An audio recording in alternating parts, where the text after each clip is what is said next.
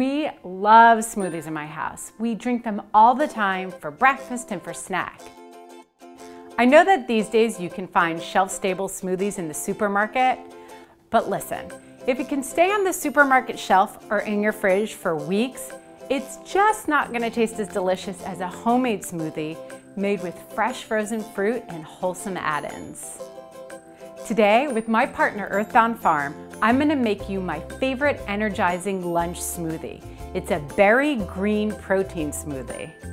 These days, all of my favorite smoothies start with a brand new Earthbound Farm product that I'm totally in love with. They're organic smoothie kickstart packs. They come in 2 flavors, mango peach carrot and kale berry. Today I'm gonna be using the kale berry smoothie kickstart. But don't worry if you can't find it in your supermarket.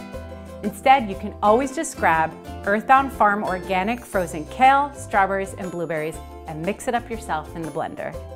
So this is a Berry Green Protein shake. So the berry and the green comes from the smoothie kickstart. And to that, I add coconut water, yogurt, chia seeds, and oats. Using coconut water and plain yogurt are what keep this smoothie low in sugar. But if it doesn't taste quite sweet enough for you, you can always add a touch of honey. The chia seeds and oats give the smoothie a great protein punch and also make it thick.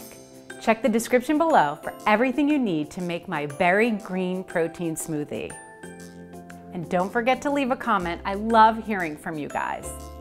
Be sure to subscribe. A new video comes out every other Tuesday. And of course, for more easy tips and quick family recipes, visit me at onehungrymama.com.